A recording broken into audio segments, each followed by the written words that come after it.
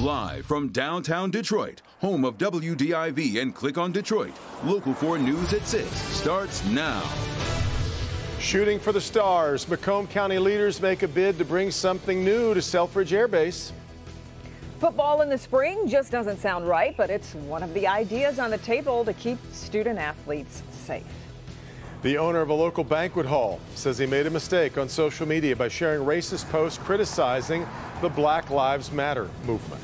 Good to have you with us for Local 4 News at 6. Gary DiCarlo telling Local 4 tonight he is not a racist, but what he shared on social media made a lot of people think he was. Well, now he's offering an apology. DiCarlo is the owner of a banquet hall in Warren. Larry Spruill is live with what DiCarlo posted and the reaction. And Larry, you were able to reach him by phone this afternoon. What did he have to say? Well, Kimberly, we talked for about 15 minutes today on the phone, and he tells me that he is the one who posted this post on his Facebook page. Now, he tells me that a lot of people may call it racist, but he says that was not his intent. I just picked an inappropriate post to share, and it wasn't intended to harm anybody. Gary DiCarlo, the owner of DiCarlo's Banquet and Convention Center in Warren, is talking about this post he posted on his Facebook page. It says, "Black Lives Matter. The entire country is sick of your expletive, sick of the lawlessness, sick of the riots, sick of the threats and demands. The only thing you have managed to accomplish in all of this is to live up to the ghetto stereotypes. Congratulations." I should have read it more thoroughly before I shared it, and I made a mistake, and I take full responsibility for it. I talked to DiCarlo on the phone Wednesday for about 15 minutes, and he tells me that post does not represent him or his beliefs. He just made a terrible mistake. But it's an error on my part, and it's a shame that it's upset so many people, and that certainly wasn't my intent. What was your intent for sharing that post? That it was against racism and it was against violence. That is not helping the cause. I am not a racist. Some people are calling you a racist. What is your reaction to that? I am not, and I never have been. Can you understand why so many people would be upset about this post and seeing it on your page? I certainly do now. When I thought if I didn't push like and I just pushed share, I liked some of the things that were said in there, but not all. I certainly want to apologize. And so as you heard, Gary says that he is apologizing, that he hopes that the people will forgive him. But I did look at several comments under this post. A lot of people say they will never host an event at his conference hall again. We're live tonight. Larry Spruill, Local 4. All right, Larry. Devin. When we think of the nation's space program, we think of places like Houston, Cape Canaveral certainly, Edwards Air Force Base in California. Could Sterling Heights join those lofty towns? Believe it or not, that's what the city is angling for. Business editor Rod Maloney live there tonight with a look at just what it would take to make that possible. Rod? Devin, it sounds preposterous, I know.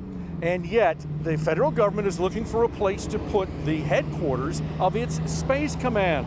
And here in the city where they say they innovate living, they want to innovate defense. We depend on satellites for a lot these days. Think your cell phone GPS. The president believes they need protection from other countries who might do them harm. So the new Space Force does the training. The Space Command does the deploying, or will when it gets more fully developed. The hope here is it will deploy from Selfridge Air Force Base. That's where they would put the headquarters should the region get the bid. But the request for proposals asked for a mayor to make the pitch, and Harrison Township, where the airbase sits, only has a city manager. So Sterling Heights Mayor Michael Taylor raised his hand and filed the paperwork yesterday. Aside from the about 1,400 or 1,500 jobs that I've heard that it would employ right at the headquarters, it would be a huge coup for the city of Sterling Heights. Now, this might sound like pie in the sky, but Sterling Heights and Macomb County have considerable defense bona fides with a number of military vehicle facilities on what's known as Michigan's Defense Corridor. Macomb County Executive Mark Hackel made a recent pitch to bring the F-35 to Selfridge on the same basis and said it failed only because of a political decision. This one here, we're not sure. Maybe it's going to be a political decision. Maybe it's already forecasted to be in Colorado and they're just, trying to give an impression they want others to compete. But we're going to take that chance. And again, what it'll do is it puts Selfridge on the map nationally. Now, the Space Command does have a temporary Corps headquarters at Peterson Air Force Base in Colorado. And while they're not sure whether they're just being enticed to and go into something that's already decided, they don't know. But Mark Hackel and the entirety of Macomb County government is trying to get more activity at Selfridge Air Force Base at every opportunity. And they say they can't resist this one either. Reporting live in Sterling Heights, Rod Malone, Local 4. Be some kind of plum to land. All right, Rod. Would be. Well, it feels like we're in training for this string of 90-degree days ahead of us. It's been easing us into this because wait till you see what's coming as we look way on down the road even, Ben. Yeah, it's a whole lot of the same as we get forward in the forecast, and we would actually enjoy a day like today once we get into the middle of that streak. But we're at 84 with relatively low humidity, so not all that bad out there, especially with a little bit of an east wind just sort of helping things. But we have 9 straight days ahead of us, and that's just within our 10-day forecast of 90-degree heat. That is the hottest streak that we have seen in more than 30 years, and it is possible that we could set the all-time record of 11 days, and we'll explain why that's a possibility and see how much humidity and storms are coming with it in just a few minutes. If you want to see all of the 90-degree days on the Local Forecasters app, it does have your 10-day forecast and a lot more. Just search for WDIV in your favorite app store. Guys? Okay, Ben. The rise in coronavirus cases is prompting action from Governor Whitmer today. If you were just joining us, the state now reporting 262 new cases. That's down slightly from the number that was reported yesterday. We have lost 4 more Michiganders to the disease, though. Governor Whitmer is changing 2 rules involving alcohol. The first stops indoor bar service in most of Lower Michigan. The second makes it okay for restaurants to sell alcoholic drinks to go and via delivery. And renewal dates for Michigan driver's licenses, ID cards, and vehicle registrations have been pushed back to September 30th. Aside from some safety guidelines from the state, it became obvious Tuesday that school districts will largely be coming up with their own plans for their returns to school this fall. For instance, some will be offering more online instruction than others. And as Steve Garagiola reports, that's a big factor parents have to consider when deciding whether to send their kids back. When the school year ended abruptly, online schooling suddenly became a necessity. Now, with the threat of COVID-19 still hanging over the new school year, virtual school is a topic of serious discussion. As a teacher, I hated doing online schooling. I missed my kids. One dad I talked with wants fully online teaching for his kids. He believes more control over how and when they learn is just one benefit. On top of that, being bullied at school or having to deal with kids in the hallway and having to deal with just all this stuff that kind of goes on in the school system. The West Bloomfield district is ready to offer full-time virtual school.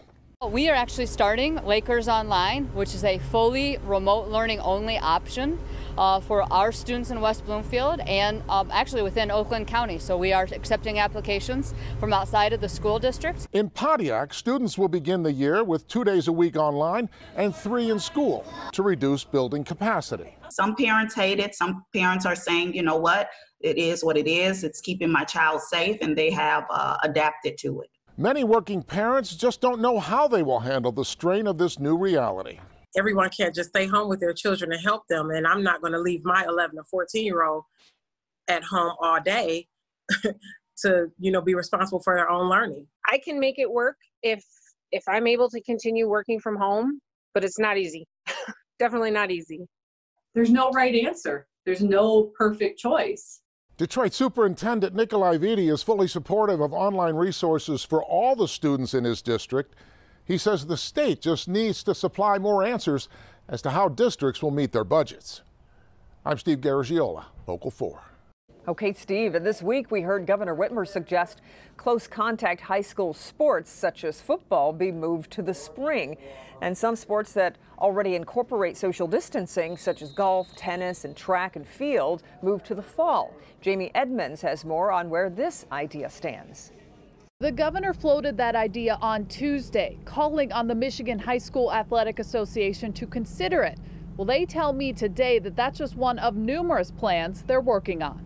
We don't want to go through another school year where we have to completely cancel a season like we had to this spring. So Our people in our office are working to have all 3 seasons. Jeff Kimberly of the MHSAA says they're relying on a lot of sources to come up with ideas and plans that put student athletes' safety first. All of the decisions we've made going back to the middle of March have been driven by the governor's decisions and her data and the guidance from her health officials. Kimberly says there are 750 high schools and more than 200,000 student athletes statewide. Some have already begun conditioning workouts outside, like the West Bloomfield football team. Their head coach says they are following all the guidelines set by the MHSAA because they hope to play in the fall for a number of reasons. I think it hurts us in the sense that a lot of our kids, our senior prospects, won't get recruited. Football Division I, Division II is December signing day, and then there's a February signing day. Recruiting is one thing, Bellamy says, but the high school experience is another. Football kind of cultivates the school year for school spirit. Kids come in and you can come to a football game and kind of get the school year going. Kimberly says everything is on the table right now. And the only contingency isn't going to be the possible flipping of seasons. If we have to start something in the fall and there's an outbreak and we have to stop, we will figure out a way to finish it later on. The goal is to have 4 or 5 plans and go from there so they can pivot on a moment's notice. They should have a decision on fall sports in the next 3 weeks. Jamie Edmonds, Local 4. Okay, Jamie, and Dr. Vitti of Detroit Public Schools tweeted yesterday, quote, "We've already engaged many of our high school principals, ADs, and football coaches, and I stand with them to state that the association should not flip fall and spring sports. Football should be played this fall. We believe the association will eventually agree with our position." New numbers show just how bad the coronavirus has hit the auto industry. Fiat Chrysler has reported that second quarter sales fell 39% from the same time last year. The automaker delivered just 367,000 vehicles in the quarter. GM says its sales for the quarter dropped 34%. GM delivering over 492,000 vehicles, though they did note that things did pick up in both May and June. Ford will release its second quarter numbers tomorrow, and we'll have them then. New at 6. Drivers in Michigan now have choices to make when it comes to our auto insurance. I'm Dr. Frank McGeorge. Coming up, what accident victims and the people who care for them want you to know before you make that choice.